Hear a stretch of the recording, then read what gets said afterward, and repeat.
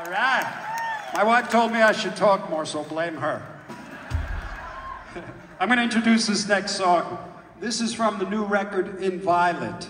And interesting, the word inviolate, what it means is it's actually in reference to the human spirit. And the word means unable to attack, undefilable.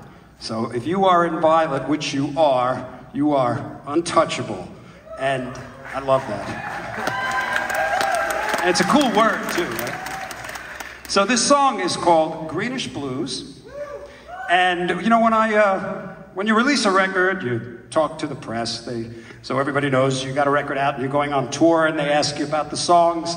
And this song, when they ask me about it, they usually ask me if it's a tribute to the great late Peter Green. Yeah, who was the founder of Fleetwood Mac, incredible blues guitar player, you know, very authentic, you know. And I have to tell them, well, no. I love Peter Green, but this is not a tribute to him. I just like the color green. I don't know.